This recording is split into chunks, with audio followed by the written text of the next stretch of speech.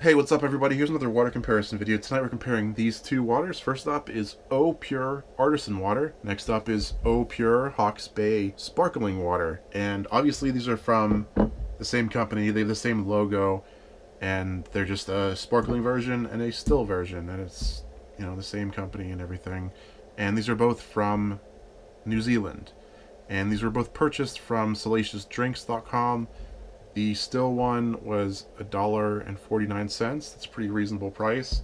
The sparkling one is $5, and it's a, it's a bigger bottle. It's nice glass. It's a better quality material bottle, but it's still a lot more expensive. The still one, the bottle looks a lot like the Fiji bottle, like the shape of it and everything. And a neat thing about the still water is that if you look inside, you can see a picture looking through it. Here's another one of them. They actually have different pictures for different bottles. They have several different pictures looking through them for different versions of it. So if you buy a case, you get a bunch of different pictures and different colors looking through it. The still one claims to have a pH level of 7.8 on the bottle, but if you look at their website claims to have a 7.7 pH level. So let's actually test these out. Let's open them up and do a taste test right away. And later on we'll test the pH. No smell. It's good for a water.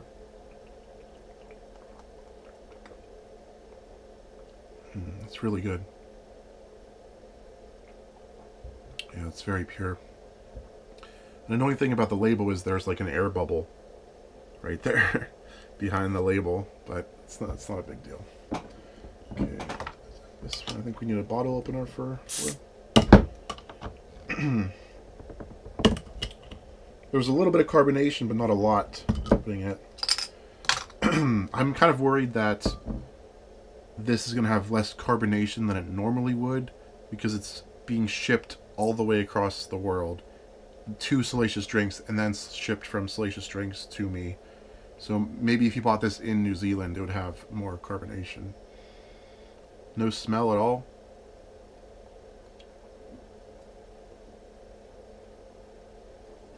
That's surprisingly strong. You know, not much bubbled up at all when I opened it, but it's got a pretty good kick to it, pretty strong taste. The website claims that these both have a soft taste to them. I would not describe the sparkling one as having a soft taste. I would describe this as having a sharp taste. Still one, it's a little bit soft. I guess soft would describe this well. Alright, let's test out the pH levels. Alright, they claim 7.7 or 7.8, but you guys look at the chart and the color yourselves and decide for yourself what pH you think it is. It looks a little bit more acidic to me than they claim, but you guys be the judge. Here's a close-up of the lid. It's nice and simple and very minimalistic. They didn't like slap their logo on there or anything. They just kept it simple. And it's nice and metallic and good quality. And the company itself seems very small. It's not super popular. It's been around for a couple years, but they still only have about 500 Facebook likes, and I couldn't find any other people doing reviews of this water, or you know, no taste tests or anything like that. And I couldn't find it for sale on Amazon or any other websites like that. It was mainly only being sold on salaciousdrinks.com. But if you check out this company's website, the website address is .kiwi. I think that's kind of interesting. Kiwi is the national bird of New Zealand, and on their website they sell a boxed version of the water with a bag inside of a big box. I think that's kind of cool. You know, boxed water would be able to compact and take up less space in a landfill or in a trash can. And let me just go over some fun facts about New Zealand. What continent do you think New Zealand is in? Just think for yourself for a second. What continent is it in? Let's ask Google. Hey Google, what continent is New Zealand in? New Zealand is in Oceania. It says Oceania. Is that a continent? I mean, there's 7 continents. I don't think of Oceania as a continent.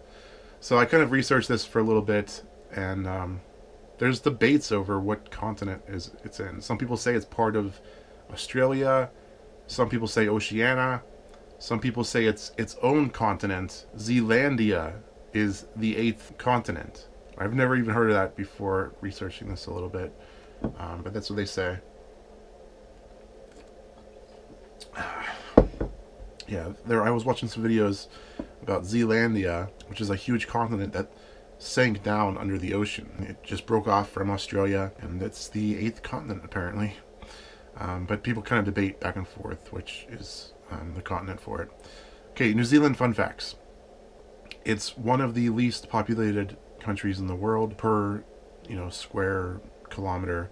It's got a population of 4 million.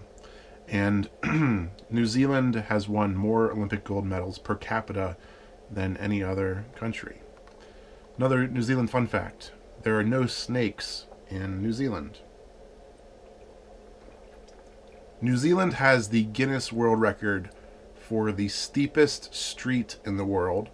It's Baldwin Street. It's got a very steep gradient, but there's also debate over that. I personally believe that Pittsburgh, PA, the city I'm in, has the steepest street. Canton Avenue in Pittsburgh, and if you just look up the statistics, Canton Avenue is actually steeper, but for some reason the Guinness World Record goes to Baldwin Street in New Zealand. Google it yourself, research it yourself. Canton Avenue is steeper.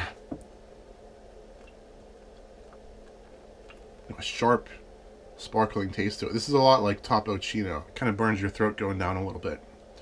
One of my college professors, Rich, from the university I went to, just out of the blue, him and his family moved to New Zealand. And I asked him why he moved, and he said that he was inspired by the movies The Lord of the Rings, because The Lord of the Rings were shot in New Zealand, and they show a lot of the beautiful landscapes, and it's nice mountains, nice beaches. It's a really natural place, because there's not that many humans there. Yeah, he just out of the blue just moved there. That was 10 years ago, and he hasn't moved back, so he must be enjoying it. And the fact that there's so few people there would make me believe that there's less pollution. Water itself should be cleaner, theoretically, right? And both of these taste pretty good. They taste pretty clean. No bad aftertaste. It's good water. And I'm going to say that the winner is the still water, just because of my own personal preference. I prefer still waters. This is a good one. This is a really good one. This might make it pretty far in the comparison charts, but this is moving on to the next round, and it's really hot today, so I'm going to stop this video so I can turn my air conditioner back on. And thanks for watching, everyone. Goodbye.